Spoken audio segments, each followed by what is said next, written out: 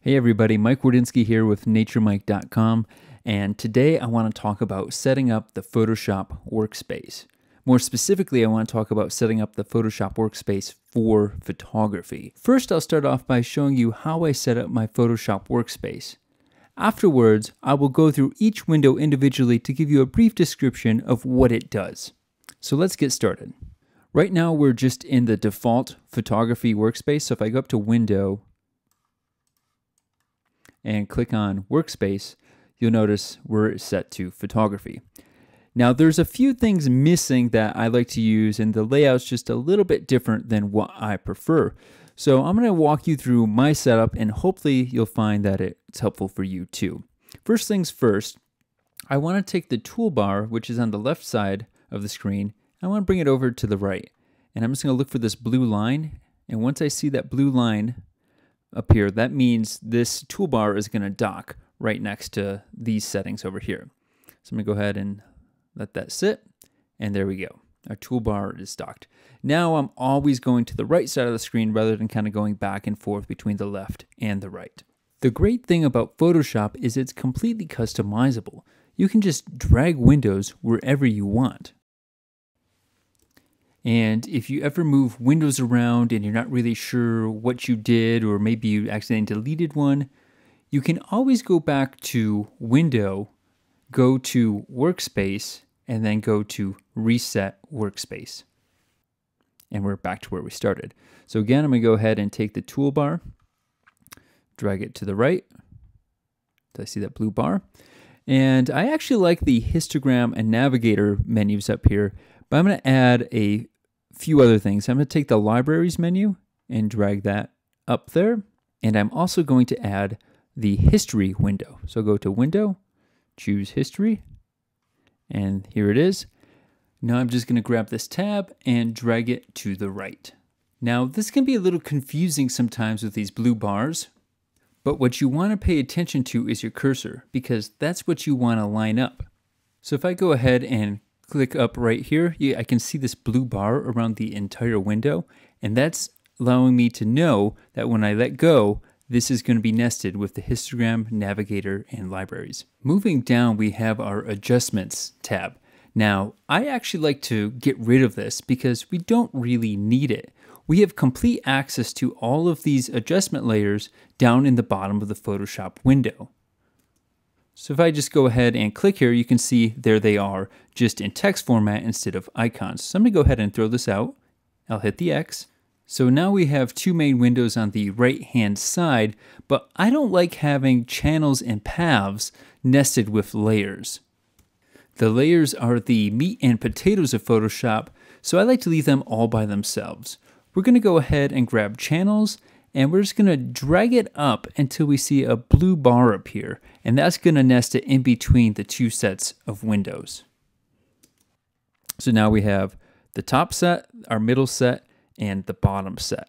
Next, I'm going to grab paths and drag that right next to channels. And then I'm going to head over to Window, and I'm going to choose Properties. I'm going to click at the tab, drag that to the center. And lastly, for the middle, I'm going to grab Character. Now the Character window has to do with typography, and a lot of times in photography you're not using that, but sometimes you might want to add a graphic or something. So I find that it's actually pretty convenient to nest that right in the middle window here. Now that we have the right side of our workspace set up here, I want to address this middle bar here. This is another set of windows. If I click the arrow, that will expand it, and if I click it again, that contracts it. And we could add more windows over here. Up top, we have the Actions window. If I click it, it opens it up. If I click it again, it'll close. Next, we have Info, and we're going to leave that. Clone Source, you can leave that if you'd like. I don't use it a lot, so I'm going to go ahead and close that out. And next is Paragraph. I'm not going to worry about that because we're mainly dealing with photography here, so I'm going to go ahead and close that out too. There is one more window that I'd like to add here. So I'm going to go up to the Window menu, and I'm going to go down to Brushes, and there it is. And I'll close that by hitting the double arrow. And we have our brush settings as well. Once you have a Photoshop workspace that you like, it's a good idea to save it. So I'm going to go up to Window, I'm going to go to Workspace, and then I'm going to go to New Workspace. And we're going to give this a name. I'll call it Mike's Photography Setup. And I'm going to go ahead and check menus and toolbars. You could check keyboard shortcuts too if you have custom keyboard shortcuts, but I'm not going to worry about that at this point, and I'm just going to go ahead and hit Save. Now when we go up to Window and go to Workspace, you'll see Mike's Photography Setup. And this is really cool because a lot of times when you're working in Photoshop, you might accidentally hit a key, move things around, things just sort of disappear on you. Maybe I'm working, get out of control, and lose a couple of my windows. And rather than trying to rearrange everything and figure out the way it was before, I can just go to Window, go to Workspace, and go to Reset Mike's Photography Setup, and everything goes back to just the way you had it. Okay, now that we have our Photoshop workspace set up, I want to walk through the individual windows that I just talked about and kind of just give you a brief explanation of each one. So the first one's the histogram. If you're a photographer, you're probably familiar with this. The left side represents black, the right side represents white, and anything in the middle are your middle gray tones. So this histogram right here is saying we have a pretty well exposed photo. The left side pretty much makes it to all the way to the end of the histogram, and the right side is all the way on the right side of the histogram. That's just saying we have a full tonal range in this image. So when you're getting ready to print, it can be a good idea to come up to the histogram and make sure you're pushing the right side of the histogram all the way to the right edge. That way you know your images aren't going to be too dark. Next we have the Navigator, and the Navigator just shows you where you're at in the image. This can be helpful if you're really zooming in and kind of working. So if I hit Command plus on a Mac or Control plus on a PC, I can zoom in. And then I can come over here and just kind of move around the image while using the Navigator.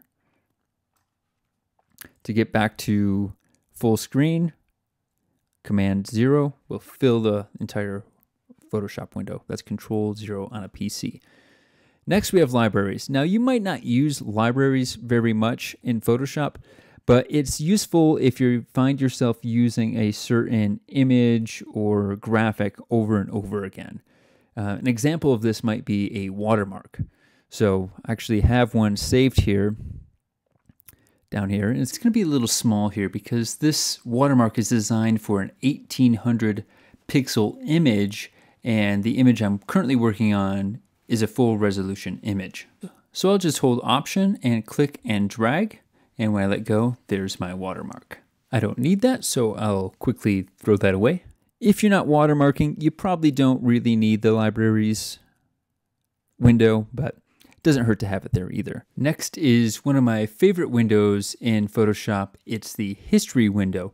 I use this all the time. By default, Photoshop records the first action, which is importing the very first photo into your document. Now, if you're opening multiple images into the same document, it's only going to record that first photo, and the other images will not be recorded. So if you're doing something like star trails, where you're bringing in a bunch of photos at the same time, it's only going to record that very first photo. So a good habit to get into is to hit the camera icon whenever you're opening multiple files into the same document. This way you can always get back to the starting point of your unedited stack. Now it's important to note that these snapshots will disappear once you close this Photoshop document. So they're great for while you're editing, but you cannot come back to them at a later point. Just to show you how this works real quick, I'm going to choose my brush, and I'm just going to I'll make a black brush here, and just kind of draw all over the image. And let's say I like that, it looks really good. I'll go ahead and hit the snapshot, and now I can go to our starting point and our funky shape here. And you can create as many snapshots as you want during the course of your editing process. And if you've been looking at an image for a long time, this can be really helpful to decide if you've gone too far or if you can push it a little bit further. So I use these snapshots all the time. You can rename them if you'd like. I highly recommend using them. If you decide that you don't like black lines all over your beautiful photography, you can always just choose a snapshot and click the trash can, and that'll delete the snapshot. Next up, we have our channels window. Now the channels window can be a little intimidating to folks. It shows the luminosity of our red, green, and blue channels. But don't let that scare you off, because we're going to use it just to save selections. I'll go ahead and do a loose selection of the sky using the quick selection tool. It's not perfect, but let's pretend that it is. And let's say that I want to save this selection. That way I can always come back to the selection, because we're going to pretend that I spent a good 10-15 minutes perfecting this selection. There, it's refined a little bit more. Again, not perfect, but for this example, it's all we need. So I'm going to go to Select, and then I want to choose Save Selection. And we can call this Sky. And it's asking which document we want to save it to, which is the one that we're currently working in. And then the channel we're going to leave to New. And by default, you don't even have to worry about these settings. Just give it a name and hit OK. And if you look in the channels window, there it is. There's our sky selection. So I'm going to hit Command D or Control D on a PC to deselect. I could have also gone to Select, Deselect. Now if I Command click on the sky layer, it will select the sky. And there we go, we have our selection. So this is really helpful if I want to edit just the sky. Let's say I want to darken the sky. I can go to my adjustment layers, curves, and just drag the curve down, and that's going to darken just the sky and leave my foreground alone. If I turn the mask off by holding Shift, it darkens everything. Now, as a photographer, you may or may not be using paths. Paths are created by using the pen tool. So if you want to do a very precise cutout of an object, you'll use the pen tool to create a path. So if I just click here, I can kind of draw a funky organic shape. In theory, I would be tracing something like that rock in the center, but for the sake of time, we're not going to do that. Once my path is complete, you'll notice I get a work path icon in the paths window. I can then click on it to rename it. I'll just go ahead and call this one Bad Selection. Now, just like the channels, I can always come back and make a selection of this just by command clicking on the actual path icon. And there we go. Next up, we have properties, and you're going to use properties all of the time. Anytime you use an adjustment layer, you're going to be making adjustments to that adjustment layer in the properties window, so it makes sense to have that here. In fact, I'm just going to move it over here to the left side of the window. And to show you how this works, I'm just going to go ahead and add an adjustment layer, and we'll do something like a curves adjustment. And you'll notice that the properties window automatically populated with the curves adjustment. So we'll just go ahead and add an S-curve to make a little bit of contrast. Now the results are a little stronger than I'd like because this image has already been edited, but I just wanted to show you how this works. The properties window is also really useful for editing mask. So I can go ahead and draw a shape with the lasso tool. And again, maybe add a curves adjustment layer. And I'm just going to darken the center. And if I want to feather the mask, all I have to do is click on the mask, and the properties window will automatically update to the mask properties. So if I'd like to feather the mask, I just go to the feather slider and drag it up, maybe somewhere around 700 pixels, and we get a nice soft transition. Now I can invert the mask by clicking Command I on a Mac or Control I on a PC, and we have a nice vignette. Lastly, in the middle section is our character. And again, this is just for if we're going to be using text. I'll click the little text icon, and we'll just call this Sky.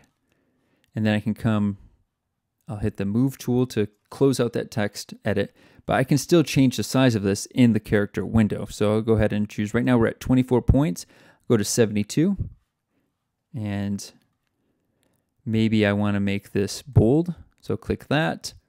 And then I can increase the size of the letters right over here. And there's a lot of different options in here. And again, if you're doing just photography, you don't really need to worry about it too much.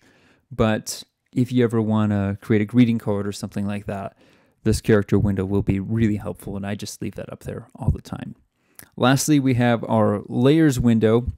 And again, this is the meat and potatoes. This is where obviously all of our layers are. And typically I give this window at least a third of the screen real estate as far as height goes, sometimes more if I have a lot of layers. You can also change the size of these icons simply by control clicking on a Mac or right clicking on a PC and going to the small thumbnail or large or even no thumbnail if you'd like. Just to the left of my main windows, I like to keep a set of collapse windows that I open one at a time. At the top, I keep my actions, and actions are pre-recorded edits that you can use to save time in Photoshop. For example, if you find yourself doing a technique over and over again, you can simply record that process and save it as an action. So if you look at the top, I have a dodge burn folder, and if I open it up, I have a dodge burn action. So if I go to the bottom and click play, that runs my dodge burn action, which I pre-recorded. Now all I have to do is choose my brush and set the opacity to dodge and burn my image. Now I'm not going to get into the nitty-gritty of how to save and record actions. I'll save that for another video, but just know it is a helpful window if you find yourself doing more complex and even just routine edits in Photoshop. Sometimes you can even find actions to download on the internet that people have already created for you. Next up, we have our info window. Now you may or may not use this window very much, just depending on what your workflow is and how much you're printing. You'll notice that when I drag my cursor around the scene, the numbers in the info window change. This is showing me the luminance values of my red, green, and blue, as well as my CMYK channels. The info window can be a really good way to see how your images might print. Any value under 20 in the RGB channels is going to be very dark to almost black. So looking here, I know that these trees are going to have very little detail when I print. Keep in mind, each printing substrate acts differently though. On the other side of the RGB spectrum, 255 represents white. So anytime those values reach into the 240s and 250s, you're going to be pretty much white. Sometimes that might be okay, but it's good to know. Lastly, we have our brushes. This is nice just for a quick way to change your brushes. Now, typically as a photographer, you're pretty much just going to be changing between the soft brush and the hard brush. But if you start to do more fancy things and complicated edits or graphics, this is where all of your brush settings are. And if you really get into graphics and complicated edits, the brush settings can be useful, but for most photography purposes, you're not going to be using these. These settings tell Photoshop how the brush should act and are mainly used by artists who are trying to recreate actual brushes. Well, okay, that's it. I hope you enjoyed this tutorial. Feel free to leave any questions below in the comments. And of course, don't forget to like and subscribe so I can continue to make these videos for you. On a side note, I offer private post-processing lessons via Zoom. And I also lead a variety of photography workshops all throughout the US and a little bit internationally as well. For more information on those, visit naturemike.com, and I look forward to seeing you in the next video.